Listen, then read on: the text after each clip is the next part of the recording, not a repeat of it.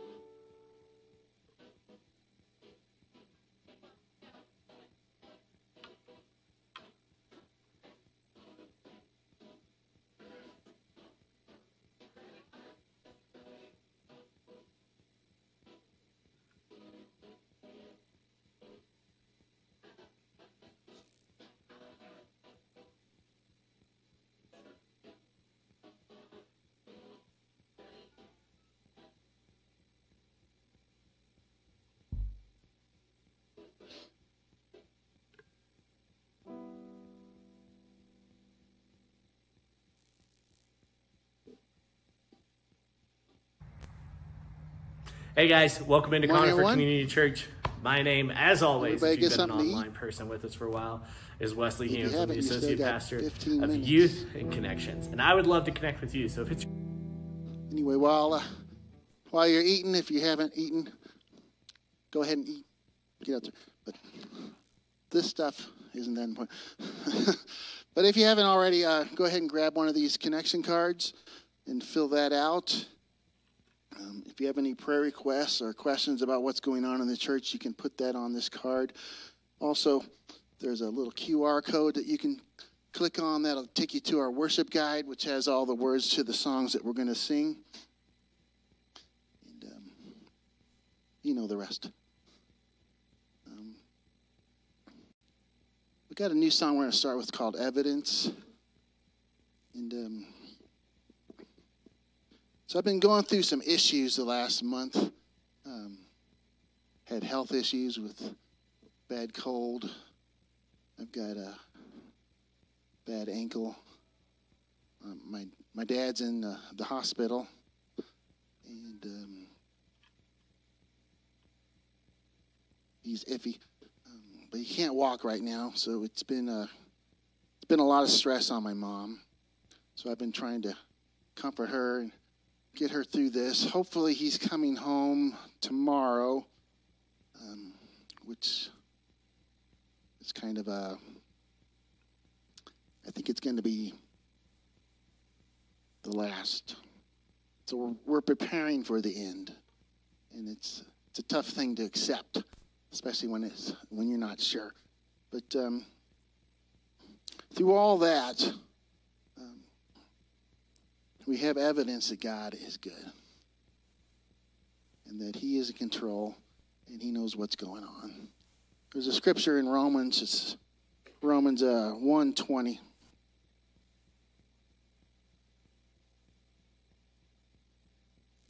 For his invisible attributes, namely his eternal power and divine nature, have been clearly perceived ever since the creation of the world.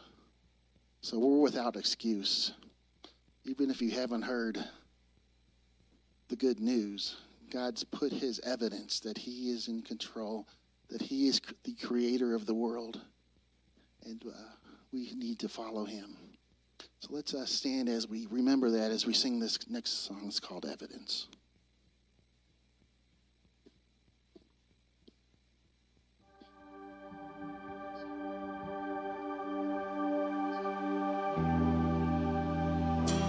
All throughout my history, faithfulness has walked beside me. The winter storms made way for spring.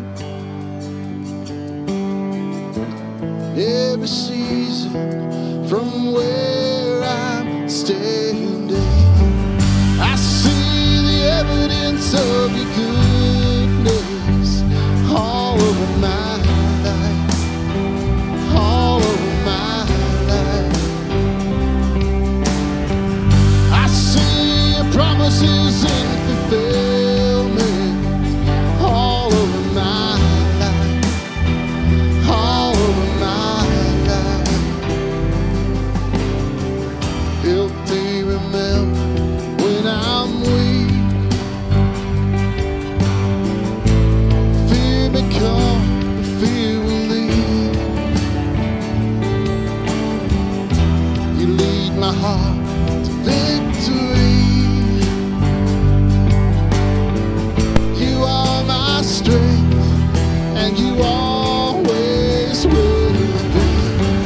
I see the evidence of your goodness all over my life, all over my life. I see your promises in fulfillment all over my life, all over my life.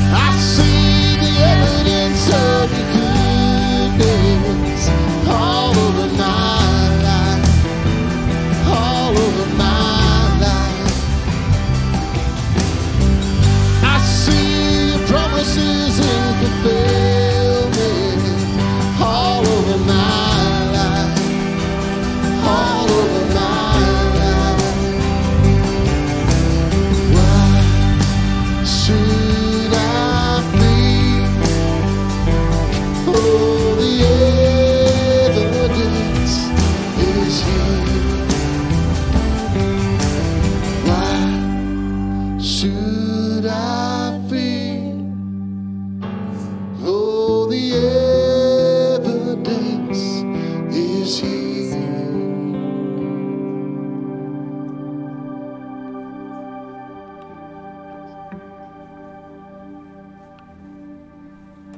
Are you past the point of weary? Is your burden weighing heavy? Is it all too much to carry? Let me tell you about my Jesus. Do you feel that empty feeling? Shame's done all its stealing, and you're desperate for some healing. Let me tell you about my Jesus. He makes a way where there ain't no way. Rises up from an empty grave. Ain't no sinner that he can't save. Let me tell you about my Jesus. Love is strong and his grace is free. Good news is I know that he will do for you what he's done for me. Let me tell you about my Jesus. Let my Jesus change your life.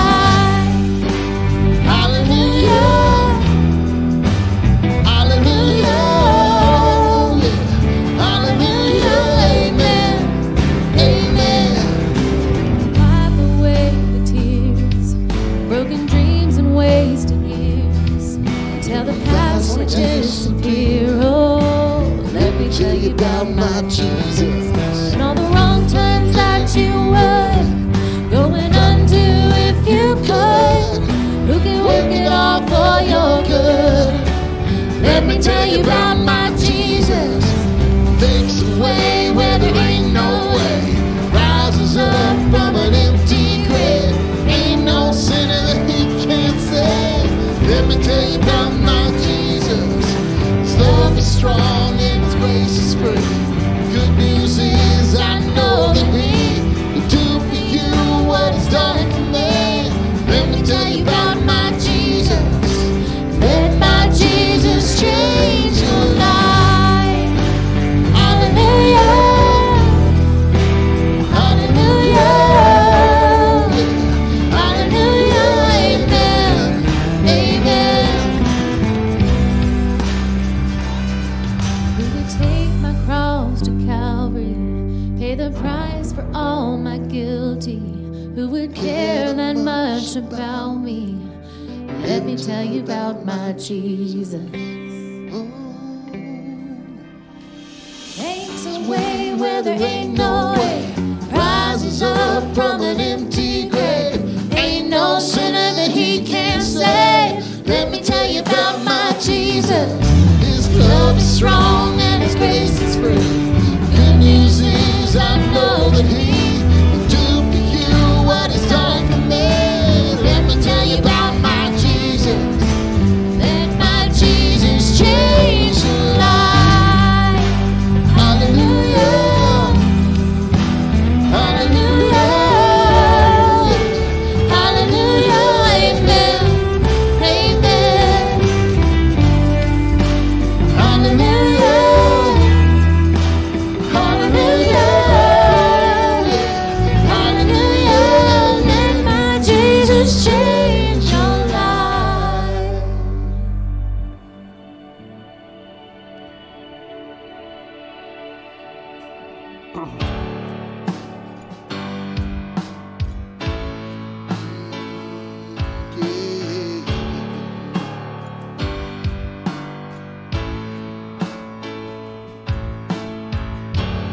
I'm forgiven because you were forsaken.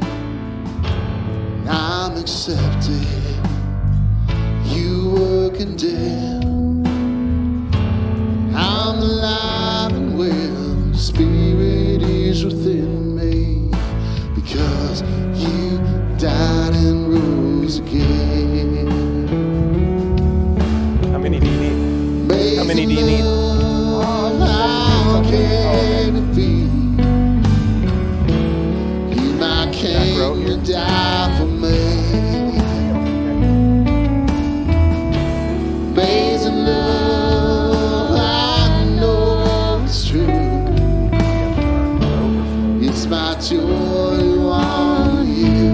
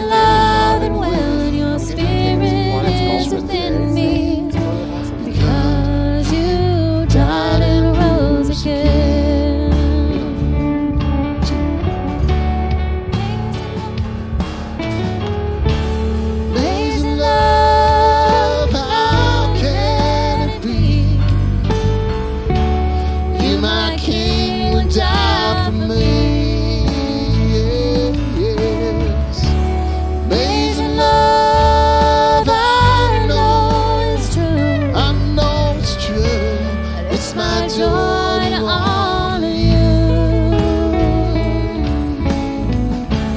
Amazing love, how can it be? My King would die For me, over even me. Amazing love, I know it's true. it's my joy to honor you. In all I do, Yes, I honor you.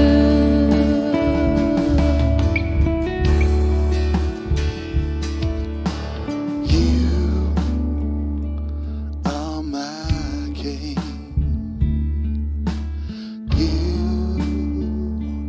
are my King. Jesus, you are my King. Jesus, you are my King. Say, amazing love, how can it be? My King, Would die for me. yes, he would die for me. Amazing love, I know It's true. it's true. It's my joy to honor you. Yeah, amazing love, how can it be? How can You, my King, would die for me. amazing love, I know it's true. it's true. It's my joy to honor you. In all I do, yes, I honor you. In all I do, yes, I honor you. Please have a seat.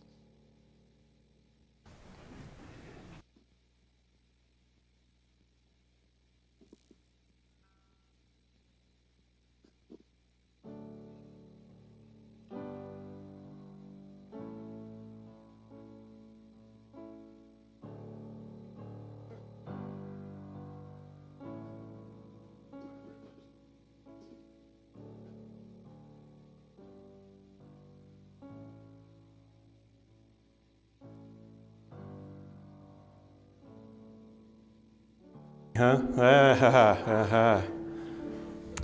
So I had left this on, just stuck it in my pocket, and my wife's home watching the live stream. She said, "Your lav mic's on. It's coming over the live stream."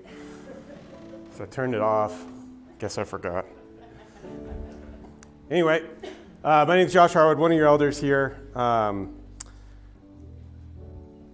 wanted to share with you out of John 15. This is Jesus talking to his disciples, the night essentially before he's betrayed, before they head off to the Last Supper. In John 15, verse 14, he says this.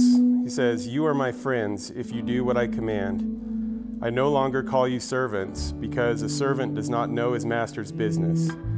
Instead, I have called you friends, for everything that I learned from my Father I have made known to you."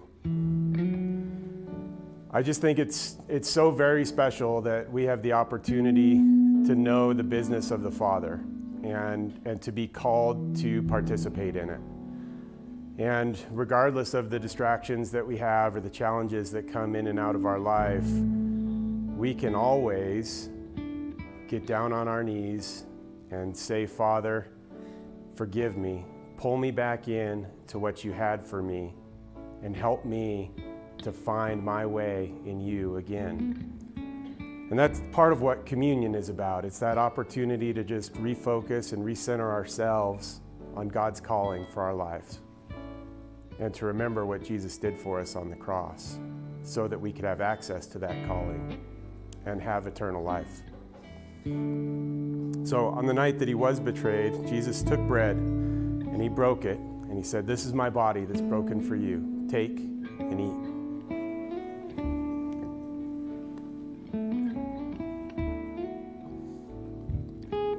And in the same way, he took a cup and he gave thanks and he said, "This is the blood of a new covenant that's poured out for you. Do this in remembrance of me."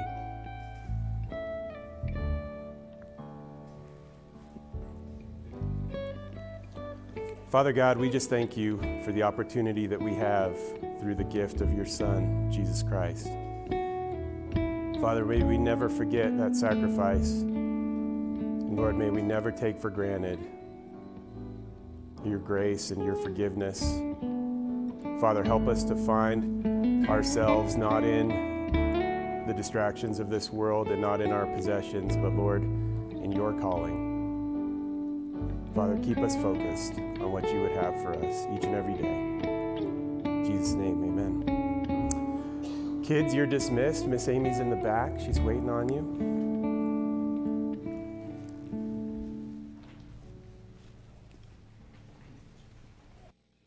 Let's go ahead and stand again. We're going to sing It Is Well.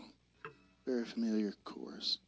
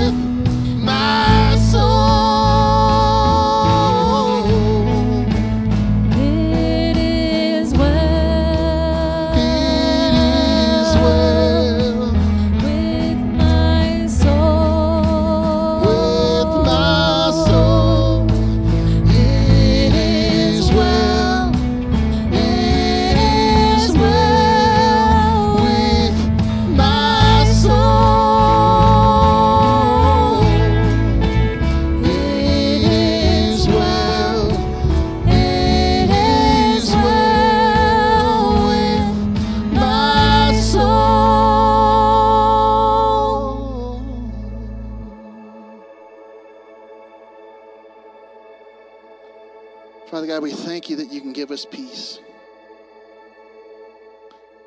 And know that it is well.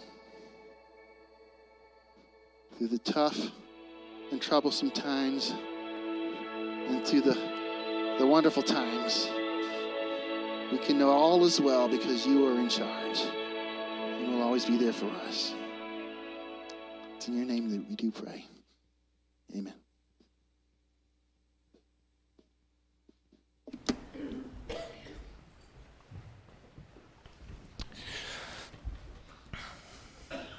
Well, good to see everybody here this morning. Welcome to Conifer Community Church. We got great things going on now. Hopefully you guys had a chance to get up and get some breakfast. You guys have some breakfast here, a few of you. And we appreciate, I know that there's several up there in overflow now, enjoying that. And for those who are online, know that we have that breakfast happening each Sunday morning now. And so I want to encourage you guys to participate in that and enjoy that. And if you are up in overflow now, give big round of applause for all those who may be here too, if you enjoyed that breakfast, and thank them for getting that back together. Excited to have that here coming up through the holiday season, and so we'll have that provided if you want to invite friends, and you can enjoy breakfast and have worship time up in the overflow room, or get here early, have breakfast, and come in and worship together with us here. Well, this morning we are continuing a series kind of in the last phase of the What Does the Bible Say About series. We've been going through that for quite some time now, and kind of added some little mini-series things into that, and they have come directly out of the questions that you all have filled out in on the cards, and so on those connection cards that we have. And on there, just ask the question, what do you want to know what the Bible has to say about things? And so this last mini-series is on human sexuality. There were several questions on that, and then a lot of questions just in discussion. I had a class back in April, May, where we just talked about responding to tough cultural issues. And as I let the class kind of guide what we were going to talk about, that's what it ended up being. And on so many difficult issues surrounding sexuality in today's world. And so, yeah, we just want to take a look and see what the Bible has to say about the things that are happening in our world and the way that we are processing even the things that happen in our own lives. And last week we began with 1 Corinthians chapter 6 and just talked about how God has made us as His temple. And so in that we have the presence of God with us, and Paul gave that in the context of looking at and evaluating our lives and sexuality. And so looking at that, many of us have backgrounds and pasts that are difficult, that are challenging. And the way that we finished last week was we should have a distinctive view on sexuality as Christians, and there should be a look at God's design over sexuality in order for us to understand how we process the things that we go through and the things that we participate in, and how we navigate that world around us. So having that distinctive Christian view, I want to help us develop that over the next few weeks. But then also a place that we finished last week was just kind of evaluating. I know that, in a group this size, and those who are watching online, those who are in overflow, different things that happen to us sexually over our lifetime, many times we are in isolation around those things. We live with a sense of guilt and shame, and we live with a sense of being in isolation. It's almost like we don't have anybody that we can talk to about these issues. Could be over bad decisions or mistakes that we've made regarding our own sexuality. It could be something that we experience, like anger and shame and maybe even unworthiness over something that has happened to us. You know, many times in abusive situations and difficulties with regards to rape and those types of things, those are things that sometimes they happen and you have the trauma in your life and you never really talk about it and process it, and you wonder, you know, how do I make it through? How do I survive this type of situation? And so a lot of inner turmoil that comes up. Also, for us as a group, there's probably some confusion and displacement and anger over violation that happens around us. So maybe if it's not something that we had made bad decisions or had happened to us, maybe others around us that we know of that are close to us struggle in these particular ways, and we just don't know how to respond. We don't know what to do in reaction or response to those different things. And many times around this area of sexuality in the church, there is judgment that is cast. There is the things that happen in terms of divorce or just kind of life stuff that takes place and decisions that we make and even situations that we have to live through and hard decisions that we have to make. Many times the church can, instead of turning in grace to one another and helping support one another, many times we turn in judgment towards one another.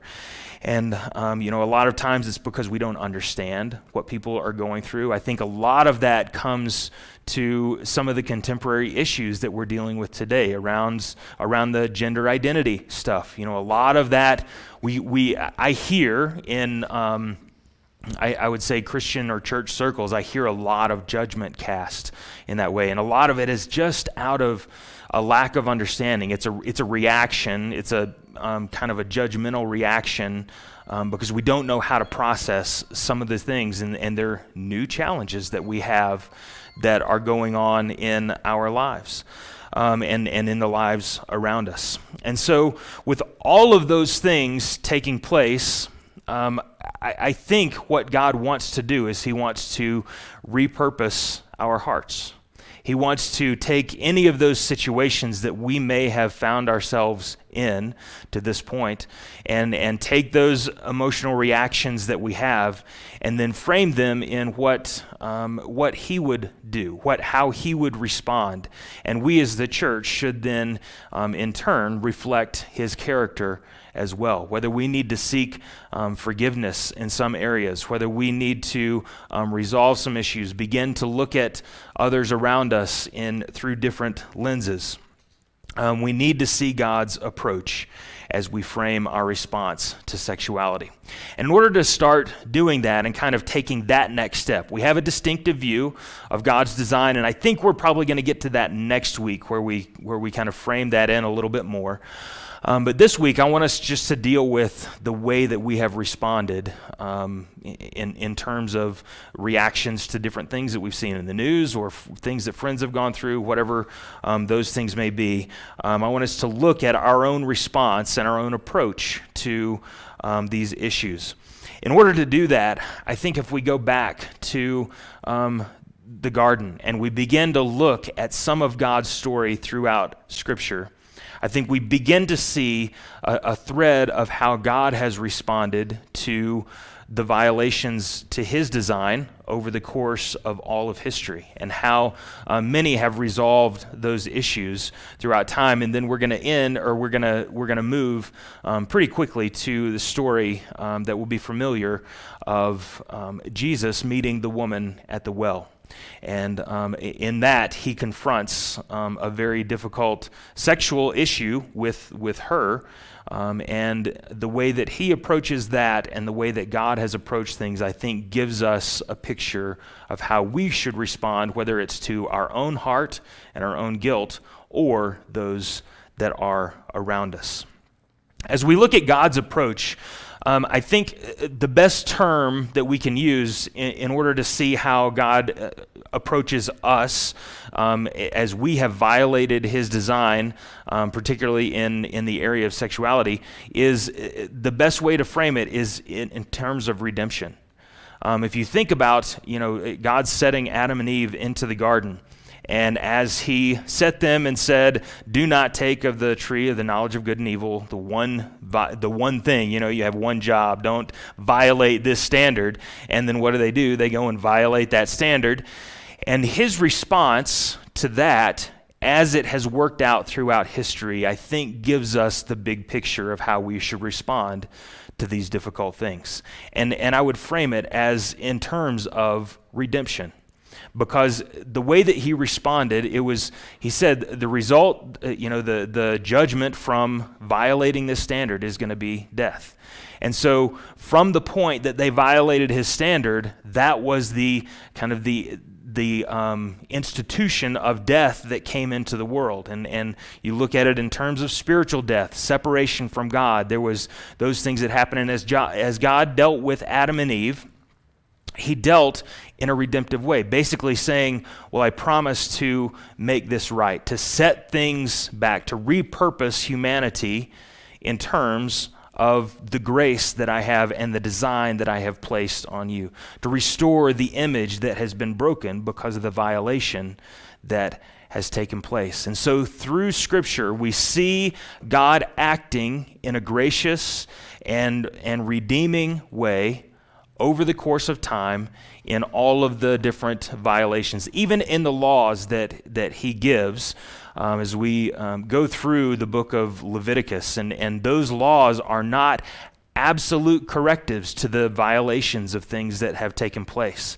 They are redemptive corrections that, it's like looking at life and saying, okay, what is my best next step right now? What is the best next thing that I can do in light of a situation that has gone very, very wrong? And so even in the law, God is showing redemptive steps, trying to bring his people along to make us look a little bit more like him, to see the image restored in our hearts and lives.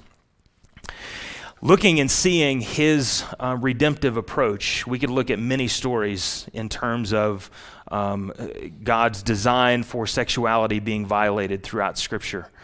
But I think the story that helps us frame it in, and something I think that we can identify even with the woman who comes to the well in so many different areas, I think this particular story gives us a picture of how we should maybe begin to approach. And so no matter where you find yourself on that above list that I gave, whether it's something that you have done, something that has been done to you, to those around you, or something that you just see happening around you, I think this story gives us a bit of framing on how we should respond. And so we're going to look at John chapter 4 and Jesus' approach.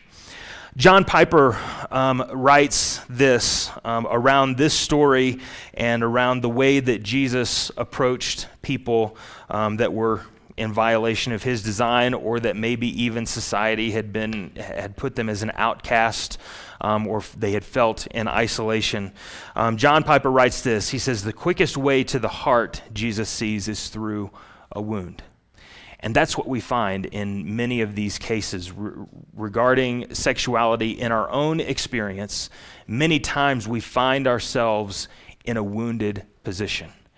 And if we allow God to come into that, to begin to heal that from within, we can then begin to see how we approach things as well. But I thought, that the way that he framed that, the quickest way to the heart was through a wound. And so for the gospel to be effective in our hearts, he comes in through these places that we feel that guilt and shame and confusion and difficulty and challenge around these areas. So let's take a look at what is taking place with Jesus. Basically, the disciples had gone into town. Jesus is traveling through Samaria, which is an interesting thing for him to do.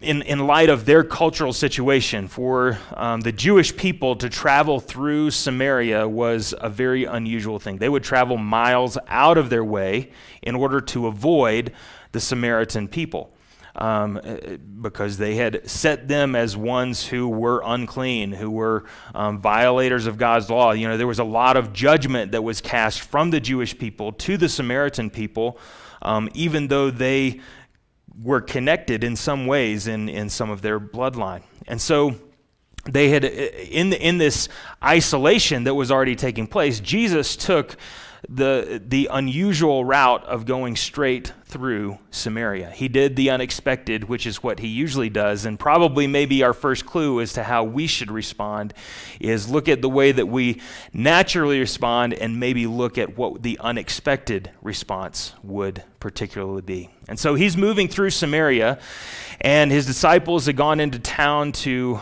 get some food and get some nourishment, and so he finds himself in this historic place at Jacob's Well and enters the woman and the conversation that had taken place there. So beginning here in verse 1, I'll just give you some of this framing. It says, "Now when Jesus learned that the Pharisees had heard that Jesus was making and baptizing more disciples than John," that is John the Baptist, although Jesus himself did not baptize, but only his disciples, he left Judea and departed again for Galilee, so headed from the southern part to the northern part. And he had to pass through Samaria. So he came to the town in Samaria called Sychar, near the field that Jacob had given to his son Joseph. Jacob's well was there, so Jesus, wearied as he was from the journey, was sitting beside the well, and it was about the 6th hour. So it would have been like lunchtime, noon hour was when they found themselves just tired in the heat of the day. It says, "There came a woman of Samaria to draw water, and Jesus said to her, 'Give me a drink.'" Now, this interaction is important culturally and helps us even look at how we should respond to some of these issues from the very beginning. Because, as I mentioned before, the Samaritans were kind of the outcasts among the Jewish people. They had been isolated in this area, and the Jews would avoid them. Now, common practice would have been for the ladies to travel together, to go in groups, to be able to get to the well, to gain the water, and bring it back for the village or their families that were there. And so the fact that this woman shows up at the noon hour, she shows up alone. She is a Samaritan woman.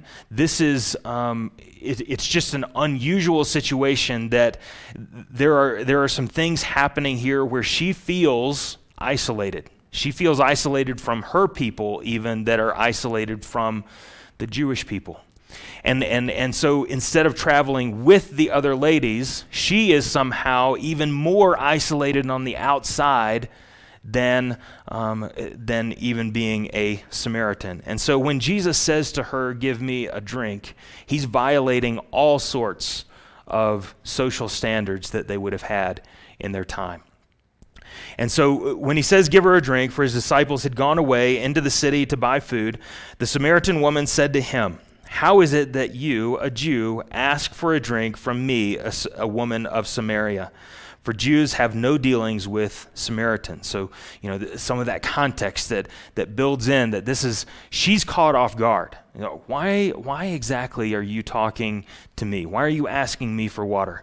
And Jesus turns it around, being who Jesus is, and he answered her, "If you knew the gift of God and who it is that is saying to you, 'Give me a drink,' you would have asked him, and he would have given you living water." And this woman said to him, and just taking him at kind of his literal word, like, "What are you talking about, living water?" Says, "Sir, you have nothing to draw water with, and the well is deep. Where do you get this living water?" And then she says, "Are you greater than our father Jacob? He gave this well to us and drank from it himself, as did his sons and his livestock." And Jesus said to her, "Everyone who drinks of this water will be thirsty again. But whoever drinks of the water that I give him will never be thirsty forever. The water that I give will become in him a spring of water welling up in eternal life." And the woman said to him, "Sir, give me this water so that I will not be thirsty or have to come here to draw water." You hear in her response this just kind of literalistic response of what is this living water that you're talking about? Why are you talking to me? There's a lot of confusion as to the discussion of what is going on. But what we're about to find out in her story is the reason why she is so isolated is because she's divorced several times over. She is even, I guess, an outcast among her own people. And so in this, it would have been expected not only that she would have been an outcast to Jesus as a Jewish man, but that even more so an outcast because of the adultery that she had been a part of. But what she sees from Jesus is an offer for this living water. And I think that's the place where we find ourselves in a wounded position in regards to sexuality, whether it is what we have done, what others have done to us, or things around us. We see that God's design has been derailed and it has been moved. And so the search is, how do we find relief? How do we find relief from the guilt? How do we find relief from the shame? How do we find clarity for what is next? And how do we find a peace that only God can give us in our hearts? And that's what Jesus is offering. That's what the offer that we begin with. The offer of the gospel is that we can find peace even in the midst of the violations that have happened in our lives, whether they be in a sexual realm or anything else related to God's moral standard.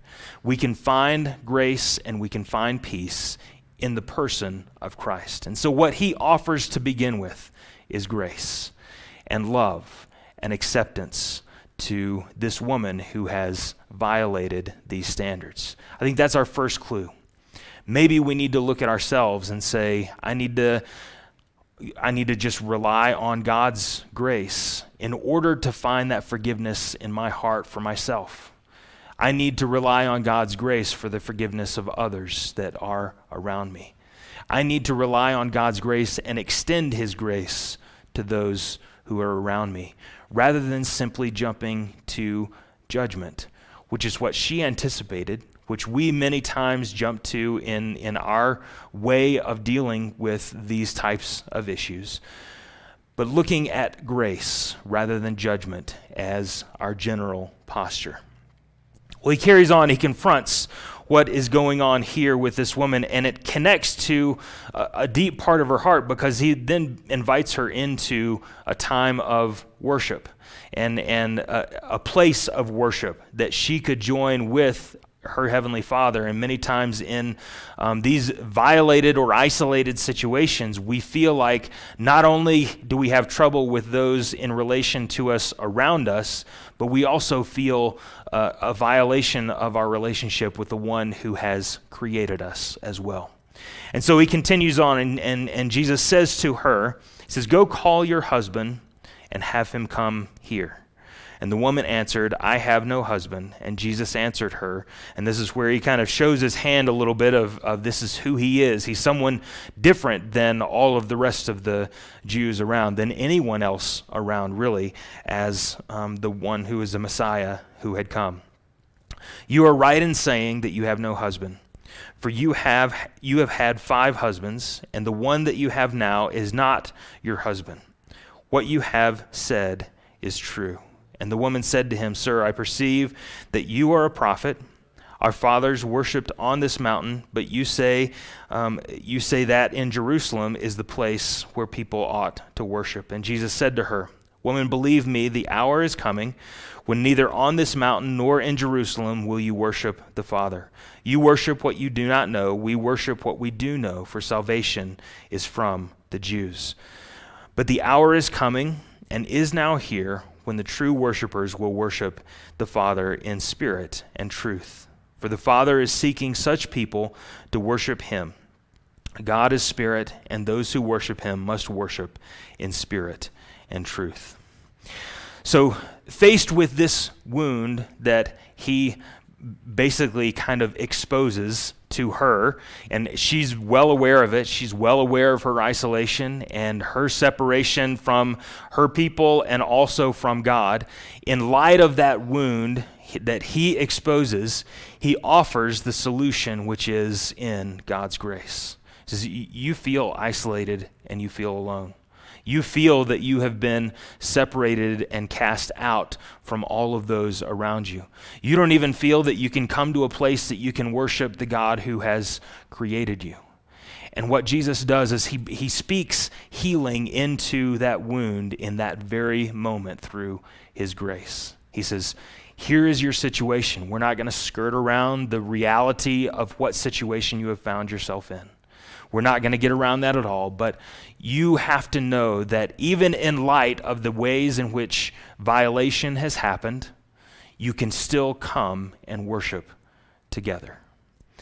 I think that is a message that we need to hear before we get into even more of the controversial areas around sexuality in our world today. Because many times when I'm faced with some of the bigger struggles that people will bring up within homosexuality, within gender identity issues, what the message has been from the church is a message of outcast and judgment. It is that, oh, you Samaritan people, we're not going to mix with you at all. And that becomes kind of a dividing line between the church and the rest of the world that is struggling with very, very deep issues, just as we are struggling here with very deep issues.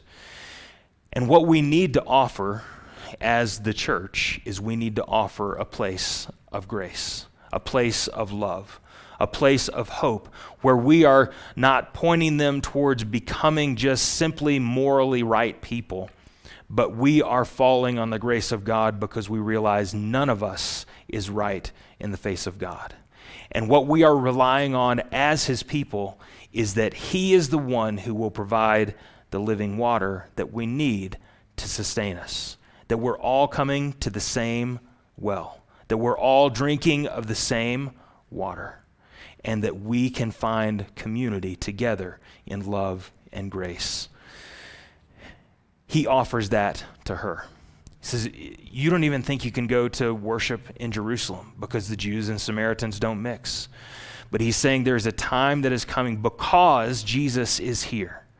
There's a time that is coming that you will be welcome to worship because God is not a location. God is spirit. God is of all truth and grace, and he invites all of us who are seeking him to worship. Because I think something even more important here is that not just those who are seeking him, but he is out seeking those who are broken, who are wounded. And so many times in our violation and our place of feeling isolated, we feel like no one is coming after us. And I think from this story, we can see Jesus is pursuing each of us with his love and his grace. And we, as his church, need to reflect in that. So then we see some of the reaction that happens in the next part of this story. It says, the woman said to him, I know that Messiah is coming, and he who is called the Christ. When he comes, he will tell us all things. And Jesus said to her, I who speak to you am he. So he shows his hand and says, I'm that Messiah. You're finding grace. You're finding a place where you can worship. You can be joined with the Father through me. And so he's offering this. But then you see the reaction, and this is where, many times the church's reaction is the inappropriate reaction to all of the difficulties and brokenness that we see in the world around us, particularly in the areas of sexuality. It says, just then his disciples came back, and they marveled that he was talking with a woman. But no one said, what do you seek? Or why are you talking to her? So the woman left her water jar, went away into the town, and said to the people, come see a man who told me all that I ever did, and can this be the Christ? And they went out from the town, and they were coming to him. Meanwhile, the disciples were urging him, saying, Rabbi, eat. But he said to them, I have food to eat that you do not know about. So the disciples said to one another, How has anyone brought him something to eat? And Jesus said, "My food is to do the will of him who sent me, to accomplish his work. Do you not say, there are 4 months, and then comes the harvest? Look, I tell you, lift up your eyes and see that the fields are white for harvest. Already the one who reaps is receiving wages and gathering fruit for eternal life, so that the sower and the reaper may rejoice together." So he's saying this food that I'm showing you, the harvest that is there, is in the people that you feel are not worthy. The harvest and the grace is extended out to those who you stand in judgment over, and who you are pushing away. And God is saying we need to bring all of God's people together. We need to extend this grace and this love, not look in isolation and in judgment, but such a difficult thing for us to do as God's people, because we feel like we have that higher moral ground, because we feel like, oh, I don't struggle in this area, so I can act in judgment towards someone else. But then the struggles are very deep and very real for all who struggle in this particular area.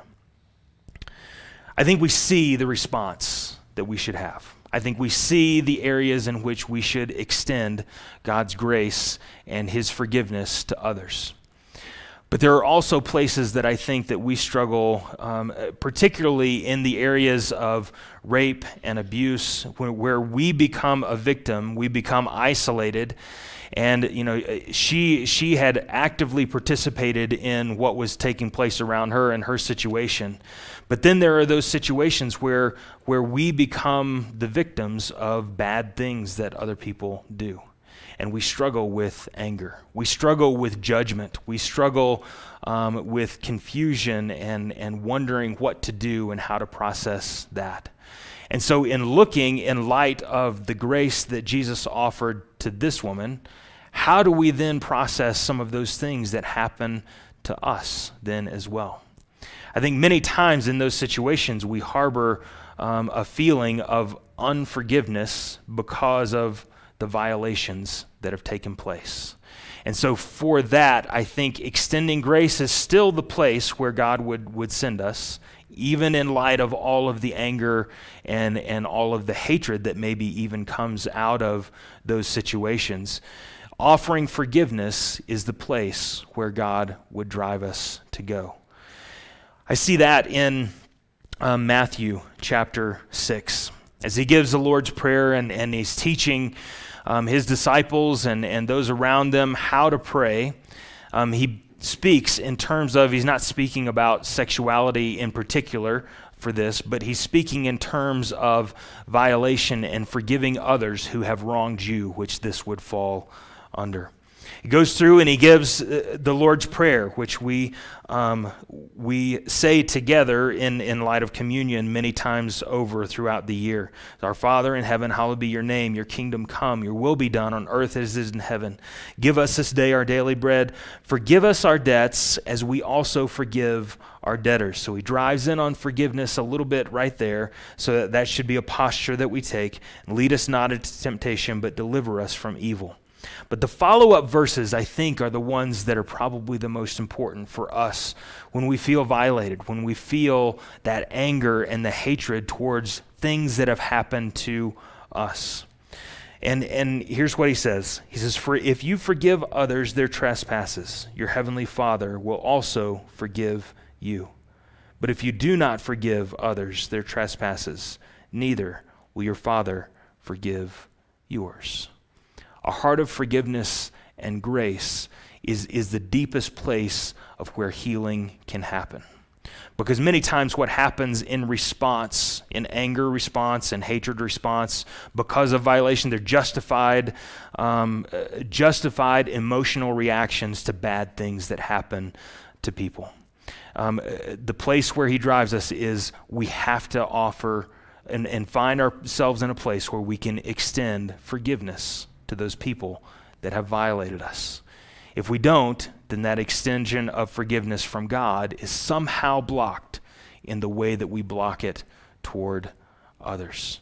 In order for us to receive and feel the grace of God, we have to extend that even to others. Such a hard concept for us to understand, appreciate, to embrace because of many times what the violation is. But think of it in terms of this. Whenever there is anger and hatred towards others for what they have done to us, that anger and hatred over time becomes a controlling factor where they have control over our hearts rather than God having the control and reign as Lord of our lives. When we do not forgive others, we have given control of our own hearts and lives to those who we are extending the anger towards, rather than allowing God's lordship to be reigning in our hearts and our lives. So this may apply to the area of sexuality, but it may apply to other areas where you feel violated in life. You feel angry about those who have treated you poorly, a parent that didn't raise you well who abused you. There are so many different ways in which we can apply this particular concept and idea of forgiveness. And maybe in our hearts, we need to begin by forgiving those who have even violated us. All of those together are a picture of the redemption that God extends to us. He offers us a part in his family. He offers us adoption into his heavenly family.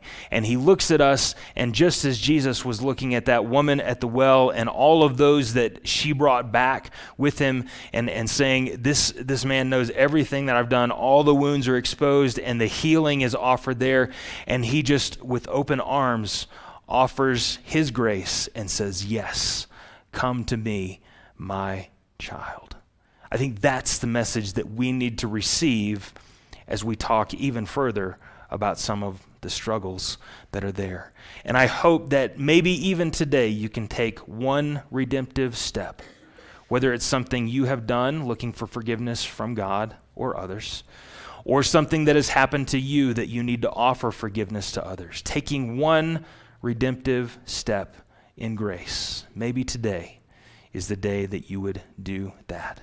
But I want to give you this picture in conclusion for you to process all of what you may be experiencing right now. Tony Campolo's told a story one time of a flight that he took from one place to another. I can't remember the destination he was going, but he saw this little girl that was so excited about going to see her daddy. And she was jumping around the airport and so excited, and she was eating a lot of sweets and just like ramping up for this reunion that she would have with her father down the road or on the other side. And as she just got more and more excited, they hit the runway and they took off and they hit some turbulence along the way. And she was, I'm going to see Daddy. I'm going to see Daddy. And that turbulence just kept bouncing and bouncing. And all of a sudden, all of what that sugar and everything that got on the inside came to the outside. And so she just covered and getting more and more excited about things, just covered in her own regurgitation of all the wonderful sweet things that she had had over the course of the last little time. She was just so excited. And Tony Campolo says, you know, they're getting close, they're pulling in, taxing in, they're getting ready to go out. And this is where you can meet people. This is back in the day when you could meet people at the gate, right? And he said, I am going to get out of here quick so that I can watch. I want to see what happens. How is Daddy going to respond to Vomit Girl, right? And so he goes out and he says he just watches. And she comes and she's just so excited and she is just caked in all of the nastiness and everything that is there. And he sees her just running down the runway. I'm going to see Daddy. I'm going to see Daddy. And he sees the dad like emerge out of the side, and just with open arms, she jumps and he just grabs her up and he says, oh, my little girl. And he just swings her around, and it didn't matter what she had on her. It didn't matter because that reunion was going to be sweet.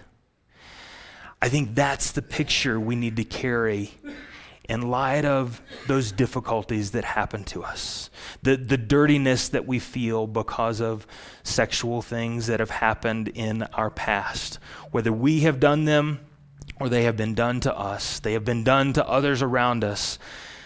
We need to realize that picture that God is welcoming us in as his children, as we are turning to him and he is coming and pursuing us, and he's saying there is a time where we can worship in spirit and truth. We don't have to worry about all of those things that weigh heavy on us. We can offer those, we can find forgiveness, we can find grace, and we need to be able to find that within the body of Christ together. That's the picture that we need. All of us are coming into church every single week like that little girl is coming off the plane. We all are caked in the results of all the things that we have participated in for the week. And we need to see God receive us. The worship that we sing and say to him and the reading of his scripture allow that to wash over us so that we can stand before one another and before God and be a pleasing child in his sight. I want to invite you to bow your heads. This morning, as we've walked through all of those scenarios, and maybe it has triggered some things that have happened before in your life, some things that you have done, some things that have been done to you, some places that you wish that you hadn't found yourself in life, some forgiveness that you need to extend towards others. Maybe just take that one redemptive step right now and offer that in the quietness and isolation of your own heart right now. Offer that to him with open hands before him and say, God, here am I, as dirty as I can be, and I need your grace and your peace.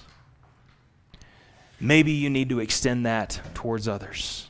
Maybe your prayer needs to be, I need to find forgiveness for someone who has done something to me. And you begin right now and you say, God, help me find forgiveness in my heart because I want your forgiveness as well. And let us sing and worship as his children today. God, we pray that in wherever we find ourselves right now, God, if we find ourselves full of guilt and of shame, find ourselves full of anger, find ourselves feeling isolated, or maybe even just feeling judgmental towards others. God, whatever that place may be, I pray that you would replace those things with your grace and your peace. Lord, let us embrace our position with you as your child. And we pray this in Jesus' name. Amen.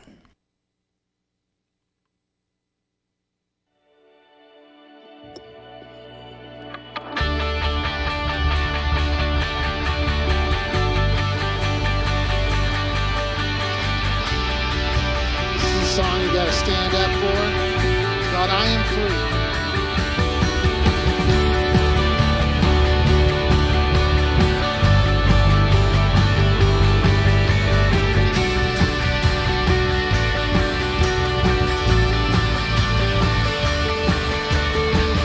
Through you the blind will see. Through you the mute will sing. Through you the dead will rise. Through you our hearts will praise. Through you the darkness flees. Through you my heart screams, I am free.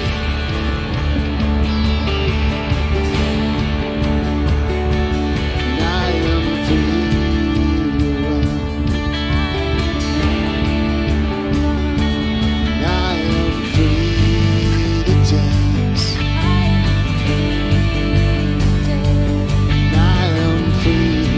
For you,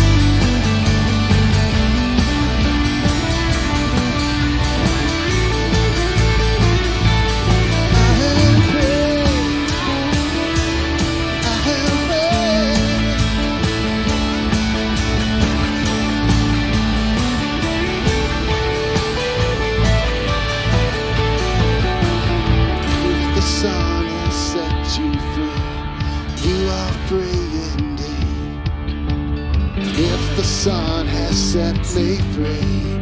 I am free indeed. If the Son has set you free, you are free indeed. You are free. I am free.